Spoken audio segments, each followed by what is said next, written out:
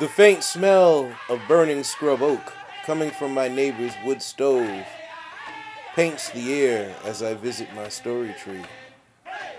The story tree lives in my backyard,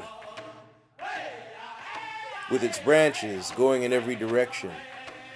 On warmer days, I sit under it with my son and tell him stories, family tales, history, legends. In this tree, voices of ancestors whistle through the twigs, disguised as the wind, only talking to those who really care to listen. Taking walks in the woods, a part of my childhood memories, the walks I took with my godfather. For some reason, my father was never one for walking in the woods. My father taught me the trails and back roads from a truck, but that's another story.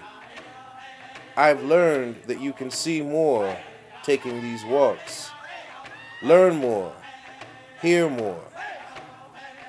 The trees have names and personalities. Unlike the dreams of Sigmund Freud, the woods were always a fun place to be, a safe place. Traveling at night, I walked in the woods, feeling safe. To my friends and I, the woods were our playground, trails, adventures, paradise when the opposite sex began to appeal to us. A place of meditation in the woods. The escape, the woods, a swirling moment of freedom.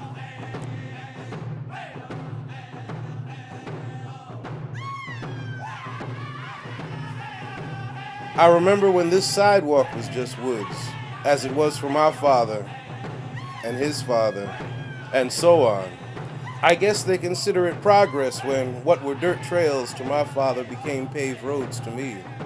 Dirt trails left only to live on as memories and stories.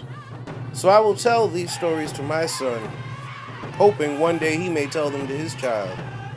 And these stories will continue, as this path is a reminder that these woods may one day disappear, living only as a memory and words disguised as wind whipping through the twigs of trees that are no longer there.